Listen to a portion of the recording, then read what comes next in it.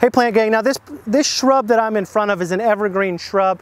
It is very unique, in particular for its bloom. It blooms in the fall with a very, very sweet fragrance. I'm in front of Osmanthus heterophyllus, one of the plants that is underused in the home landscape. This is often called a sweet shrub or holly tea olive or false holly.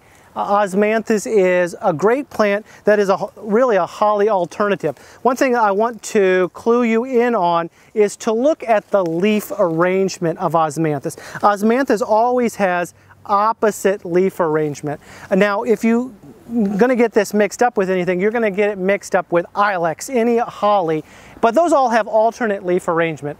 Now, this mature specimen that I'm looking at has entire foliage, which means that it's smoothed on the edge. But this plant actually has something kind of unique going on. It has juvenile foliage when it's young, which is quite spiky, but then as it matures, the foliage goes entire or smooth on the edge. This one has been pruned up, but it can be a full shrub, 20 by 20 all the way down to the ground.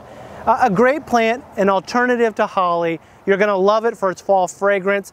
A lot of times this one, Osmanthus heterophyllus, the fragrance is described as candy peach rings, very fragrant, kind of a sweet smell to it, but not like a fragrance that would give you a headache, and you can smell it from a far distance away. Osmanthus heterophyllus, this is a plant that is great for screening. This is a plant that is good for fall interest because of its bloom.